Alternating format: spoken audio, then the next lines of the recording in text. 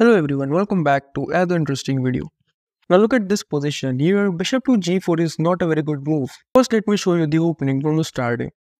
White started with d4, d5 from black, c4, e5, d captures on e5, and now d4 from black, knight to f3, knight to c6, g3, and here comes bishop to g4, which is not a very good move.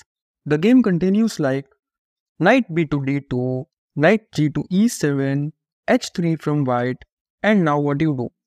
If you try capturing this knight, there is simply knight captures on f3 because you wasted two moves in playing bishop to g4 and then bishop captures on f3. And in the meantime, white was just developing its pieces. First it played knight b to d2 and then knight captures on f3. So white just developed its pieces while you wasted your two moves. And suppose you don't capture this knight on f3 and you play something like bishop to e6. Then also you wasted your move. You first played bishop to g4 and then bishop to e6.